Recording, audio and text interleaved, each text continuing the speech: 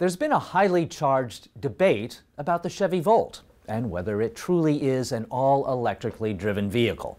GM has long said that the gas engine in the car is just there to recharge the battery, but it recently admitted that the engine does actually drive the wheels when the car is traveling over 70.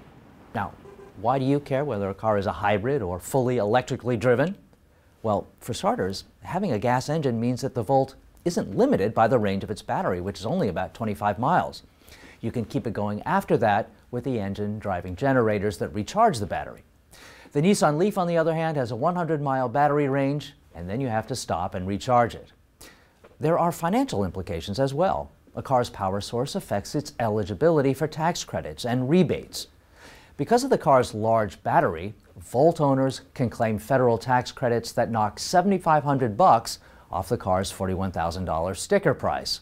The Volt will also get most state tax credits for electric cars, but it will miss a $5,000 California rebate.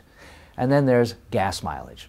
GM originally said the Volt will get a whopping 230 miles to a gallon, thanks to its electric motor, but it had to retract that. A more realistic estimate is more like 37 or 38 mpg, less than today's hybrid Toyota Prius. But if you drive the Volt less than 25 miles and recharge the battery at night, you won't use any gas. That's infinite miles per gallon.